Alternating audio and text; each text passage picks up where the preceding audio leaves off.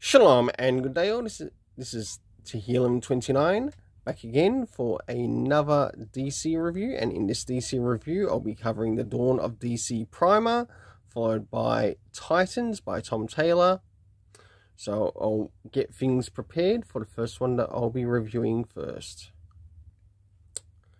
So the first one that I'll be covering in the review will be the Dawn of DC Primer.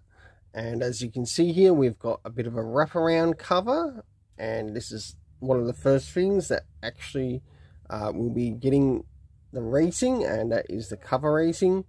So does this cover in any way, shape or form connect to something that is connected inside with the story? Sure enough it does, to which I give a 7.5 out of 10. Now it's time to move into the area of the internal art as we look around the beginning, middle, and of course the end. So for this one, I might as well just go through the whole thing of what we've got here. As we see here, we've got the characters of the Superman family, the Bat family, of course Wonder Woman, and the Titans. Now, as we see here, we've got the character of Amanda Waller, and she seems to be going to a bit of an undisclosed location.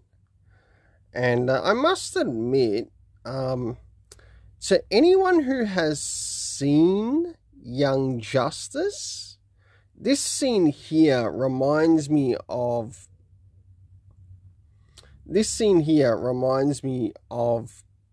like, in the Young Justice animated series, where one of the villains meets up with a group who call themselves the Light.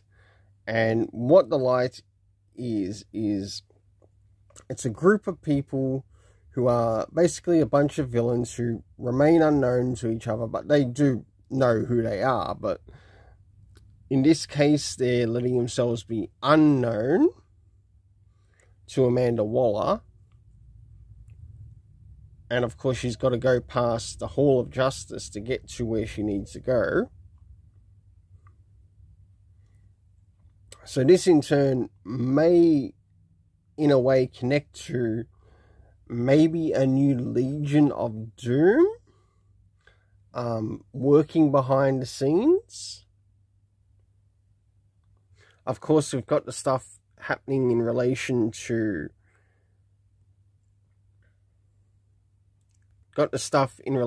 Peacemaker and some of the things that are happening here. Of course, we get to see the cast of heroes along with villains. We get to see a little bit more in regards to some of the events that are occurring. Though, why this bit is in here, I don't know. It shouldn't be in there. And last but not least, the end of the story. We, of course, get our character profiles.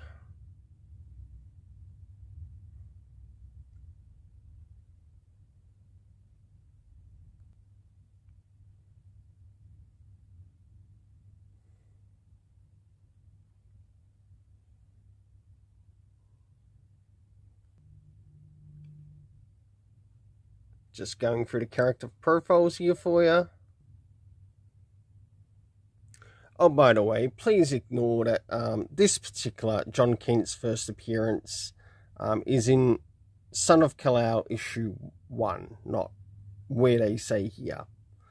Because this is the Tom Taylor one, which connects to the Bendis run.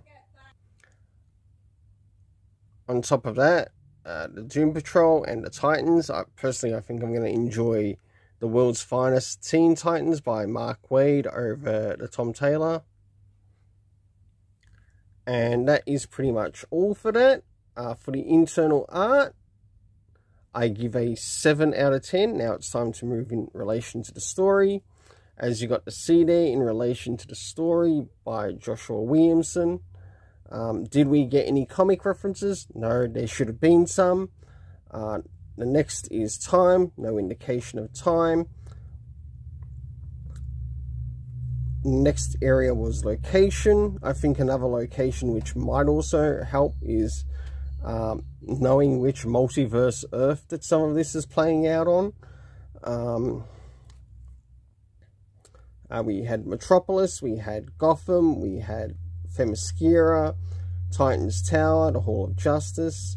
Cast of characters consisting of Superman's family, or the Superman family, the Batman and Robin, the Titans, Wonder Woman and her family on Themyscira, Amanda Waller. Of course, we had Peacemaker.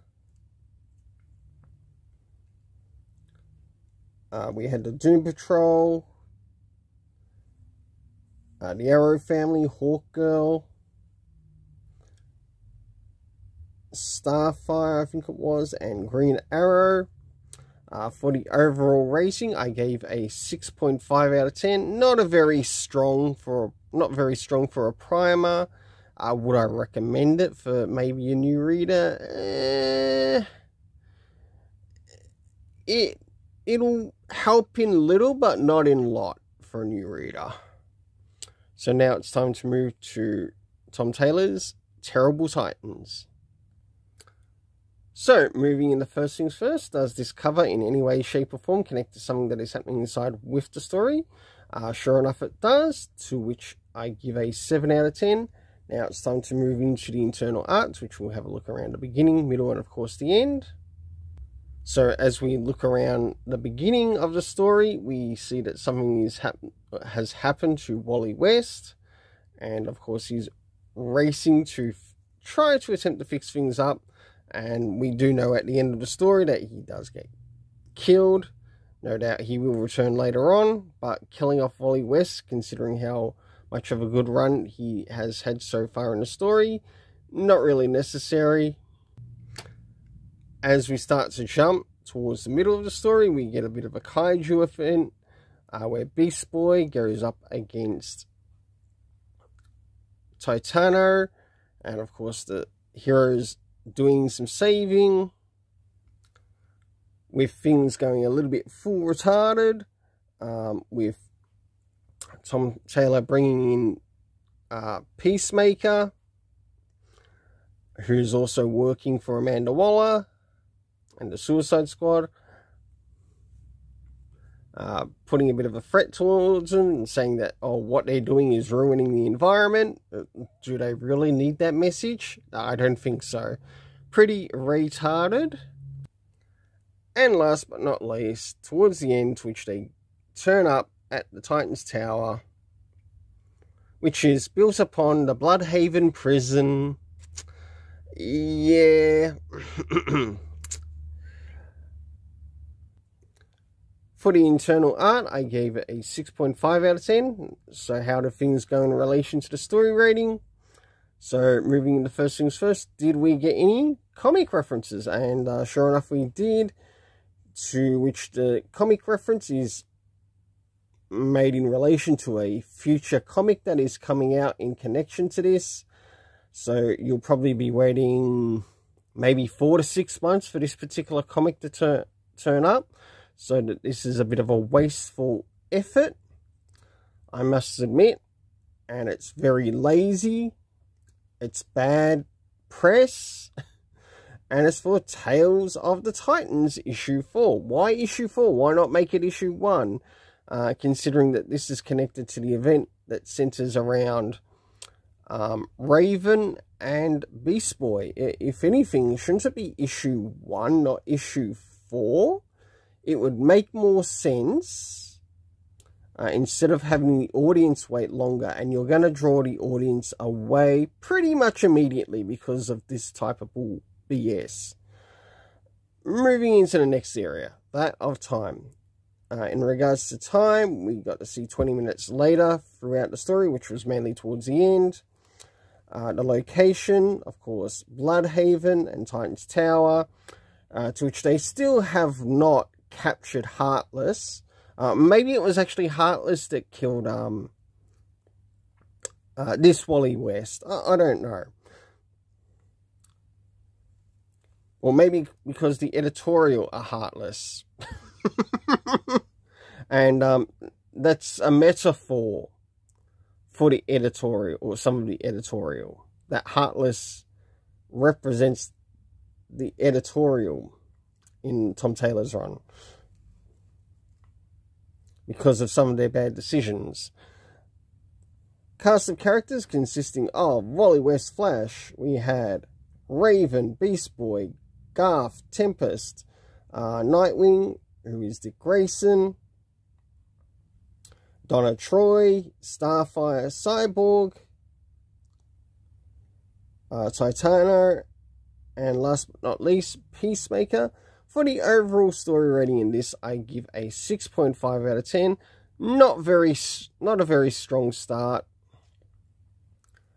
So until then, let's keep it colourful and have yourself an awesome day.